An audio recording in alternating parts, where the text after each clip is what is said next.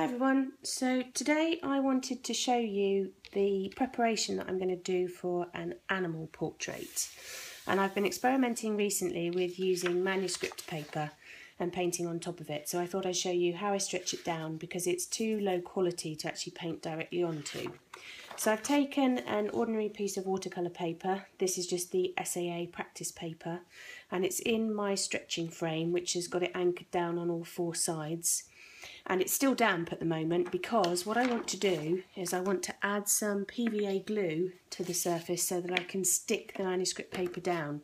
And then when the manuscript paper is dry, then I can add watercolour ground and other textures over the top so that I can experiment and put my portrait on. And my actual portrait is going to be a tiger.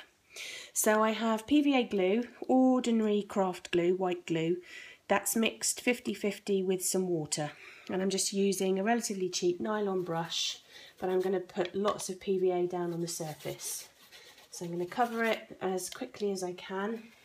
It can be difficult to see sometimes because you're not sure where you're painting on top of, and obviously you're painting white glue on a white surface.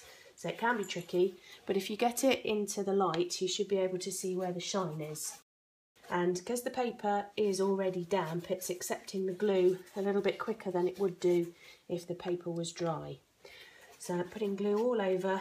I don't want it to puddle really, I want it to be a nice thin coat.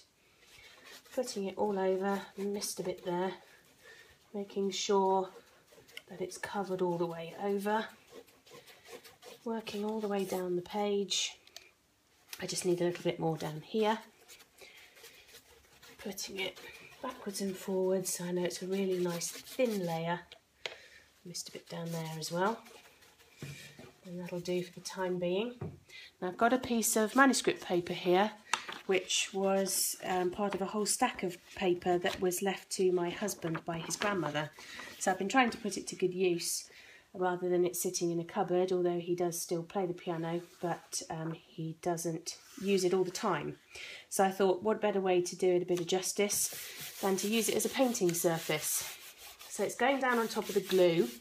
Because it's a very absorbent paper, and because I have covered it in PVA, it's going down really nicely.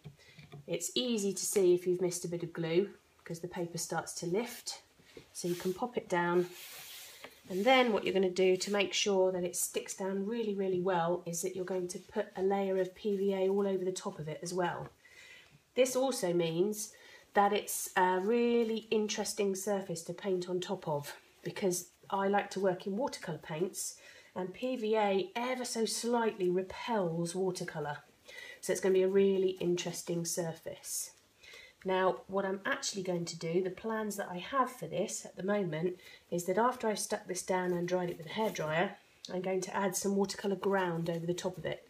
And I'll explain more about watercolour ground in the next little video. But there we go, the PVA is going down. Now the manuscript paper is actually starting to buckle.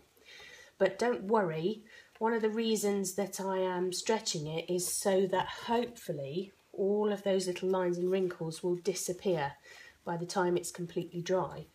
And because the watercolour paper underneath is a little bit damp, it helps to just pull the fibres even more taut than they would be if you stuck it to an ordinary piece of dry watercolour paper.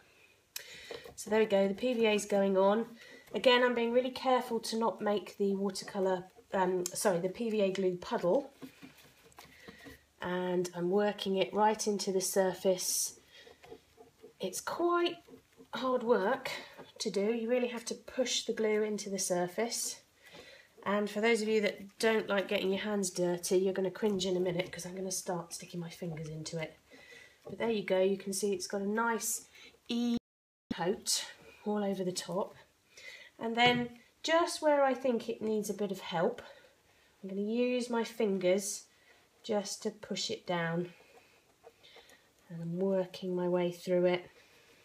If you do like getting your hands grubby, then this is just the perfect technique.